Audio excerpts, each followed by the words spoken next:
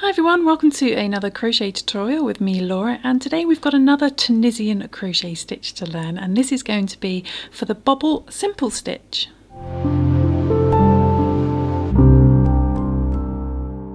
Okay, so we're going to take our yarn. I'm going to use this yarn, and this is just a DK light worsted weight yarn, but you can use any yarn that you like basically for this stitch. But with this I happen to be using a 4mm Tunisian crochet hook, so this is a straight crochet hook. Looks like a knitting needle, it's so long, but it's so we can hold lots of loops. And we're going to start off with very simple crochet to begin with. We're going to do a little slip knot. We're going to work to units of 3, so I'm just going to use the 3 times table, so 1, 2 and 3, another 3, 4, 5 and 6, another 3, 7, 8, 9, I'll do another 3, 10, 11 and 12. So we work into units of 3, and once we've got our unit of 3, we're happy with the length. I'm just going to stop there for this tutorial. Then we're going to add 2 on top of that, so I'm going to do an extra 1 and 2. Okay, so unit of 3 plus 2. Then what we're going to do is we're just going to do a very basic beginning Tunisian crochet. So we're going to work into our second chain from our hook, so we don't count the loop on our hook. There's our first chain, there's our second. Put our hook into there, and we're going to grab the yarn and bring it through the chain. Then I'm just going to keep it on our hook. I'm going to do that all the way across. So we go into the next chain, grab the yarn. So this is just like normal Tunisian crochet. We always start the same way. If you're brand new to Tunisian crochet, then I have a whole playlist of beginner Tunisian crochet tutorials, so go check those out. I'll try and put the link in the description below if I remember. So we're just working into every chain, grabbing the yarn, bringing it through and just keeping it on our hook. And try to keep your stitches not too tight, so they move up and down your hook nice and easily, and to do that all the way to the end. Okay, and once you're at the end, you will have the same stitch count that you began with. And then we're just going to do a normal Tunisian reverse row, and to do that we do a chain 1, so we just yarn over, pull through that first loop only. We always have to do that at the end. Then we just yarn over and pull through 2 loops until we get to the end, so it's nice and easy to remember. Let's pull through 2, pull through 2, pull through 2, back to the beginning until you have 1 loop left.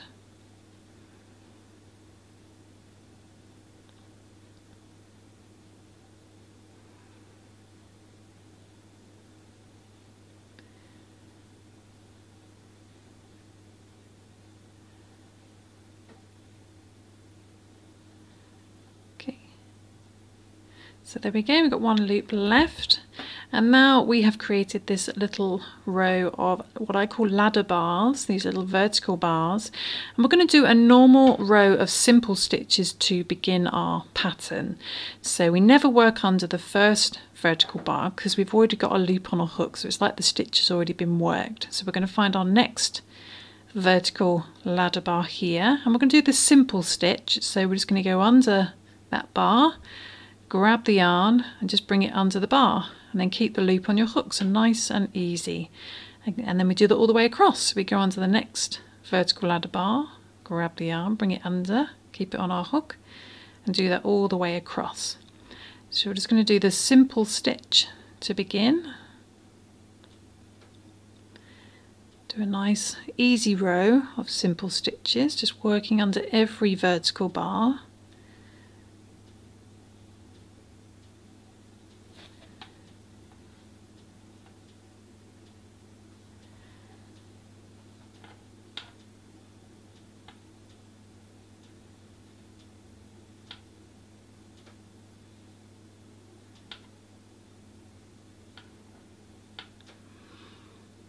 And when you get to the end, make sure you work under the correct final bar, because sometimes your work can turn around like this. You could end up working under this bit by accident. You need to make sure that that is flush with your hook like that, and then you can clearly see that final vertical bar, and we're just going to work under there.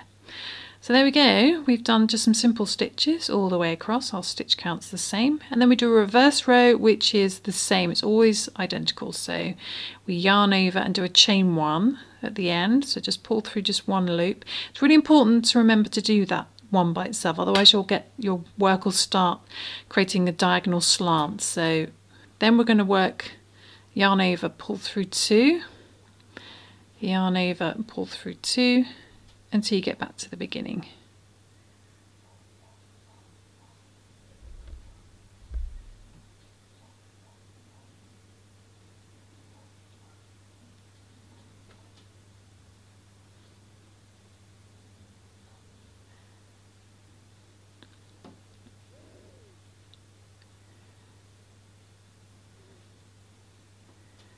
Okay, so just coming up to the beginning. Hey, there we go. So now we've created another row of vertical ladder bars above our previous row. And this time we're going to create our bubble stitches. So what we're going to do to begin with, we don't work under that first vertical bar because our stitch is already worked. We're going to work under our second vertical bar, and we're just going to do a simple stitch again. So just go under the vertical bar, bring the yarn up. We're going to do that for the next stitch as well, the next vertical bar. But this time we're going to create our bubble. So what we're going to do is we're going to chain 4, just like in normal crochet. We're going to chain 4 and just bring it under this loop we just brought up. So we yarn over, pull through that first loop. So that's 1, and do that again, 2, 3, and 4, and your work sort of starts turning anti-clockwise. So you created all these little chains on this loop here. And then we want to work under the next vertical bar, but to make sure our bubble stays at the front, just push it down, making sure that pushes to the front. So to make sure it doesn't go to the back, it should easily push down on top of your chains. Then go under the next vertical bar and do a simple stitch. Okay, and then you've created a little group of chains, make a bubble. So we've gone under that next vertical bar already, and we're going to go on to the next 2. So go on to the next vertical bar and do a simple stitch, and the next vertical bar, do a simple stitch, and then we're going to create a bubble again. So we're going to chain 4 just under this loop here. So chain 1, 2, 3, and 4. So we've got another little group of chains, and again we want to make sure that we're pushing those chains down with our hook on top, and then we're going to go under the next vertical bar and do a simple stitch, and again that sits at the front. We'll do that all the way across. So we've already gone under that simple stitch, we're going to go on to the next 2, do a simple stitch, 1, and the next stitch 2. So we're doing 3 in between, then we chain 4 just under that first loop. So 1, 2, 3, and 4. And again we're just going to sort of push our hook to the back and then down on top of it, and then make sure you can find your next vertical bar and do a simple stitch in the next 3. So 1, 2, and 3. I'm going to do one more bobble stitch, so chain 4, 1, 2, 3, and 4, and again sort of push your hook to the back and then push on top of those chains, and then we're going to do a simple stitch in the last 2 vertical bars. And this very last one, making sure your work is flush with your hook so you know where that last vertical bar is. Just grab the yarn and bring it through. And there we go, we've got a little row of bobble stitches. Then we do a reverse row as normal. Reverse rows are always the same. We just do a chain 1 just through 1 loop at the end. Then we're going to yarn over and pull through 2 until we get back to the beginning. So yarn over, pull through 2, pull through 2, pull through 2, back to the beginning.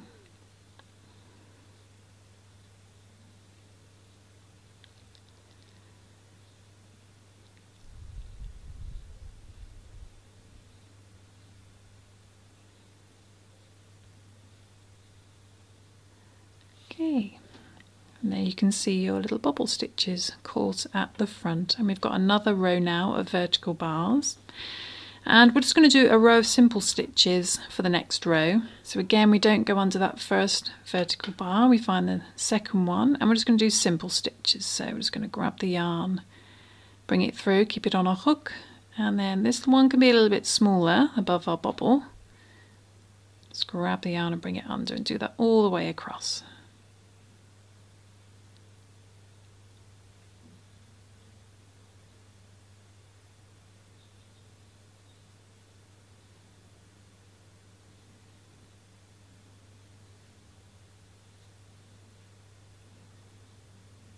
Okay, not to miss these little ones above the bobbles. And you should have the same stitch count still. So I started with 12 and plus 2, so I had 14 stitches. So you can just double check your stitch count on this forward row. So once you've got all your loops up, 2, 4, 6, 8, 10, 12, 14, so our stitch count's the same. And this is just a simple stitch row, so the reverse stitches are the same, so we just do a chain 1 at the end, very important to remember that, and then pull through 2 back to the beginning. Pull through 2, pull through 2.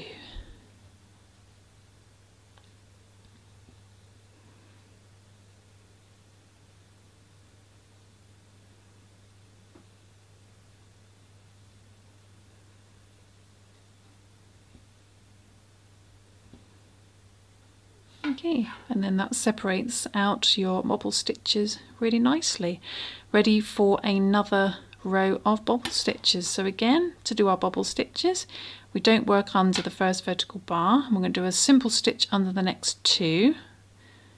So 1 and 2, and then we create our bobble, which is just chaining 4. Let's chain 1, 2, 3, and 4. And then make sure we keep that to the front, so we're going to push our hook slightly back and then down on top of our chains. My camera wants to stay focused.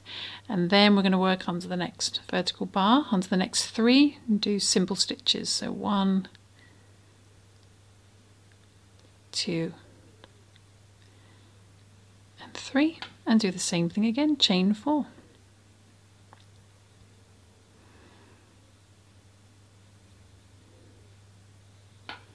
And just repeat that all the way across, creating little bubbles.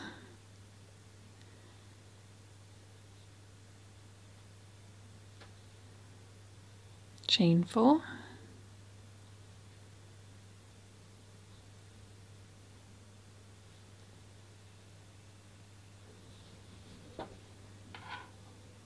Push on those little chains. Make sure they stay at the front. Then simple stitch in the next 3. 1, 2, 3. We can do one more bobble. 1, chain 4, 2, 3, and 4. Keeping those at the front, and then we're going to simple stitch in the last 2.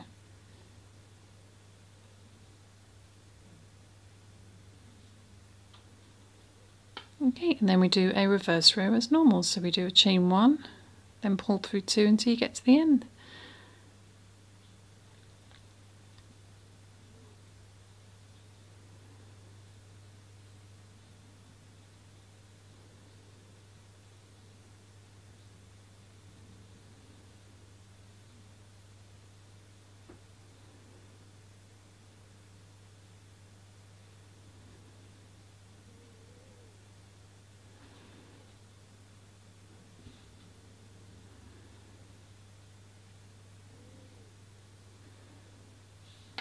There we go, we got our next row of cute little bobbles, and then we would just do a row of simple stitching. So we would, starting in the second vertical bar, just grab the yarn and bring it under to do a simple stitch, and don't forget the smaller ones above the bobbles, and just do a row of simple stitches.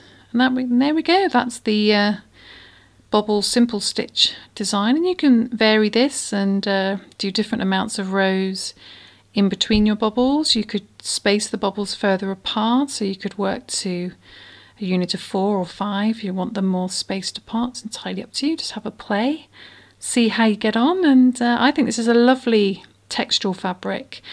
It feels really soft and would make a really lovely blanket, I think, for a little one who likes to maybe fiddle with the blanket, and for a sensory toy it would be really lovely.